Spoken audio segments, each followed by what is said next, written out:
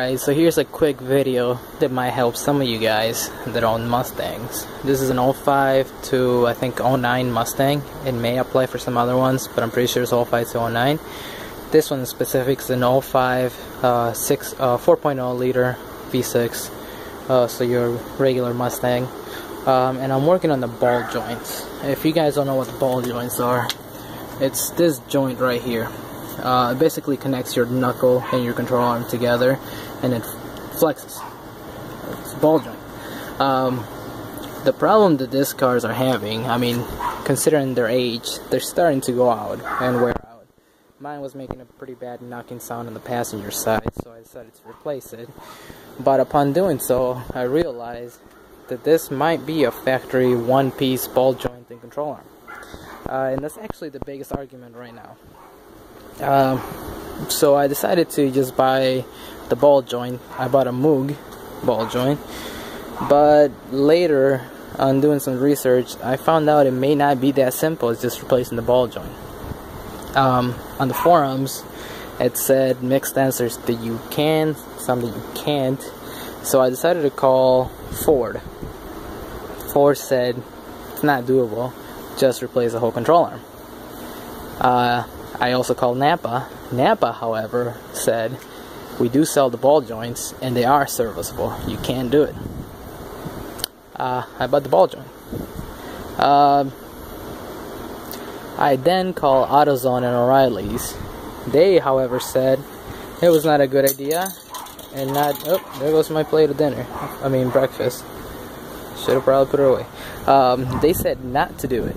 It wasn't a good idea, and from what they knew, is not meant to be taken out. However, I had already bought the ball joint, and I decided to go for it. And I also actually bought the control arm just in case. The control arm is right here. I bought a Moog. Either way, I decided to just give it a shot and go for it. I decided to just take the whole control arm in the event that it wasn't doable. So I have it out. And I'm using this very cool snap-on press that my friend lent me. He's a mechanic and he can afford tools like so. I can't. He was fortunately to let me borrow it. So I'm using it.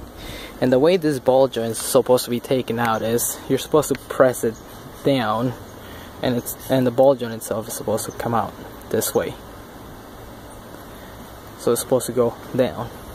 That's why I have this weird setup.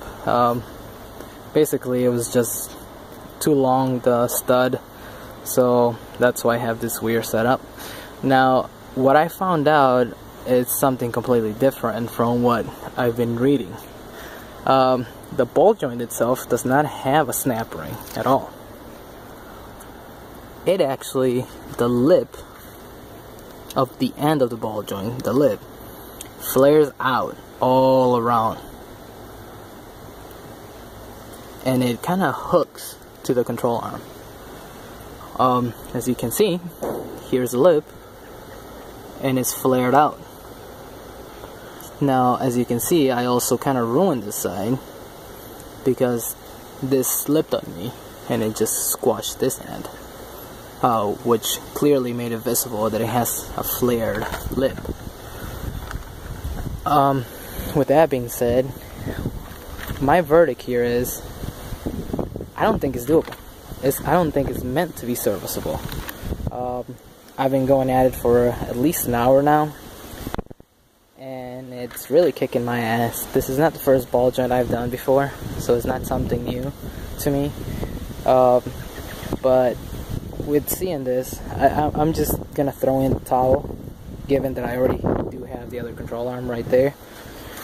Because I come to the conclusion these ball joints are not meant to be taken out. I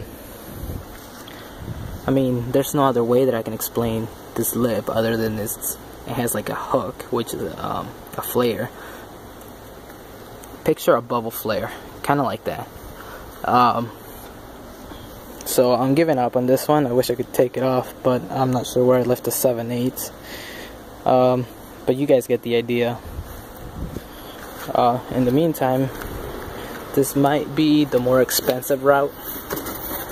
However, in the long run, this is the cheaper route, because you are getting a new ball joint, and it comes with brand new bushing. The bushings on the old one are actually pretty dry. I'm not gonna move it, I just take my word for it. They're pretty dry. So they are probably soon to follow, and it's an 11-year part, so might as well just replace it. Oh man, I got a bubble. Mother. Oh, ignore that, but I just found out I got a bubble right here.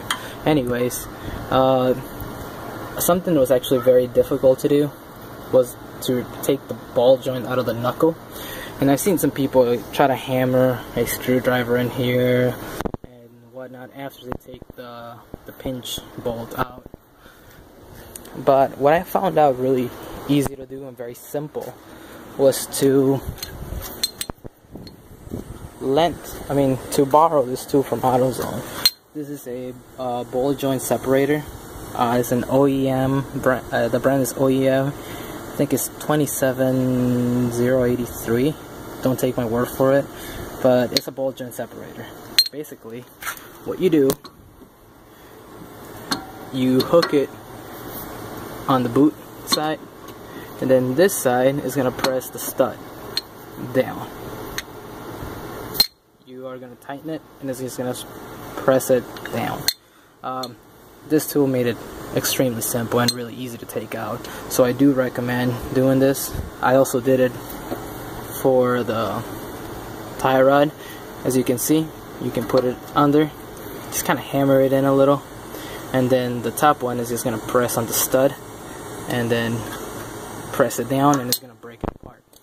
There's some videos if you guys are wondering how to use this tool.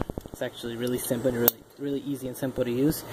But yeah, as you can see, I also need tie rods. I got broken boots, and I mean they're old.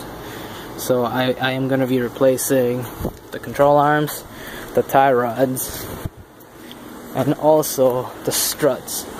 As you can see, I'm working on the passenger side right now. Luckily for me, the swivel links were in pretty good condition. These are actually, I think they're F4, not F4.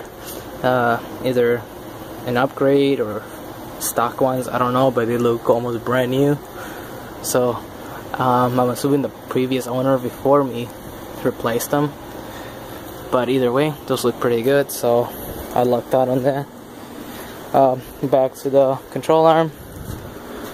The ball joints are just not serviceable, if you ask me. Hopefully this video helps some of you guys. I don't think it's worth all that trouble to replace that ball joint. I've been out here an hour. Now I have the luxury to spend that time because I have nothing to do today. I don't work. This is my day off. Some of you guys don't have that luxury to spend the whole day if you guys wanted to. And as you can see, I also have another vehicle. That's my 09 Eclipse GT. So this car can sit here for days if I really messed it up. Some of you guys don't have the luxury. With that being said, don't bother with the ball joint. My personal opinion. Some people have been lucky and have been able to take it out. I wasn't, and I don't see how other people were. My opinion is maybe they bought a vehicle they had aftermarket control arms. I'm thinking that's probably the case, because there's no way without breaking that lip. It acts like a snap ring on its own. With that being said, hopefully this helps somebody. Just change the whole control arm. It's a lot easier, less of a headache.